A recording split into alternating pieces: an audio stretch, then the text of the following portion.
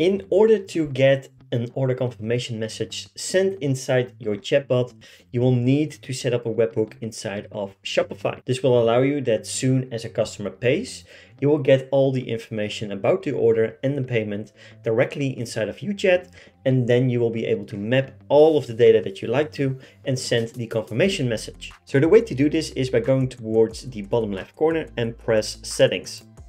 From here, you will be able to scroll down until you find notifications. And if you scroll down here, you will end up at the webhook overview. From here, you can create a webhook, and this webhook will have an event, the format, a URL, and you can also select your webhook API version.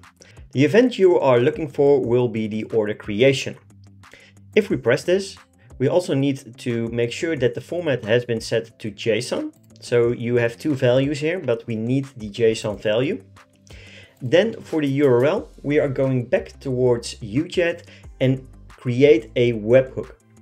The way to do this is by going towards the Tools section, go towards Inbound Webhooks, and then just create a new inbound webhook.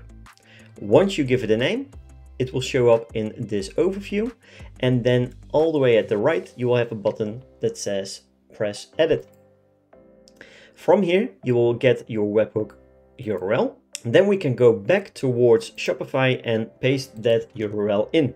For the webhook API version, you can just use the latest one. It should work fine. And then we can press save. In order to get all the needed information, we are going to do a test payment. I already have a test checkout already started up. And for now, we are going to say, listen to data payload. We're going to fill in this checkout page, and then we should get all the information that we need. So let me do that right now and come back to you as soon as I'm done. Once done, we can say pay now. And now we're going to wait until we get towards the thank you page. You can see your order is being processed. It takes a few seconds, and now we have an order creation. If we go back towards UChat, we should get the information from this order now. So if we press done, you will see that we have all the information that we just filled in. We have the contact email, we have the current subtotal pricing, right? The first thing that we need to do is to match all of this data, all of this customer data with the user inside of the chatbot. The way to do this is UChat, when creating a draft order and sending the user towards the checkout, we are adding a note. Inside that note is the user NS ID. And if we want to map that, then we are able to do so really, really easily. So if we are going to preview the payload, we are able to map all the individual data points that we receive from the webhook. And if we scroll down towards the note section, you will have the user and SID of the person inside the chatbot. And as you can see, if you press this, you will have a certain JSON path. We can just copy this JSON path, just copy, and then we can use it to identify the user under the user and SID. We can just paste it right inside of here, and then we have the identification all set up. The thing that we can do now is to map all the individual data points. So for example, we can map the order ID, right? So if we want to map the order ID towards this customer, we can easily do so by just mapping it towards any custom field that we want to. So in this case, we will just go with order ID and just press add. For the order that the user receives, that's a little bit of a different order, and that is actually called name. So if we scroll down towards the name section, this will be the order that the user receives on their email confirmation as well. So we can basically map this value as well.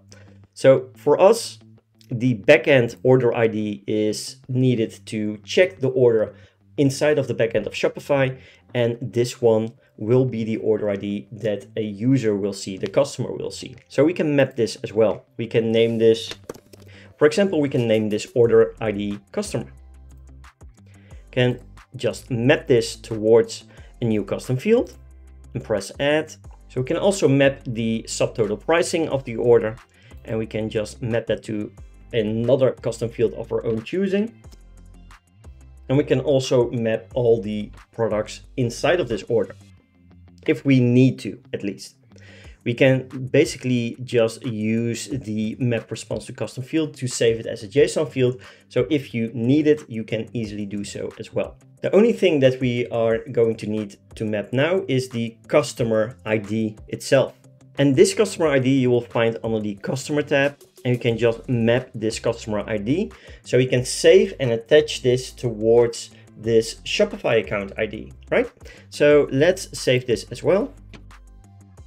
Now that we have set up all the data points that we want to map back, we can press save. We can now turn this webhook on and also choose our subflow. Our subflow will be the order confirmation. And we can now put this towards active. If we go towards the order confirmation itself, we can set up an order confirmation message.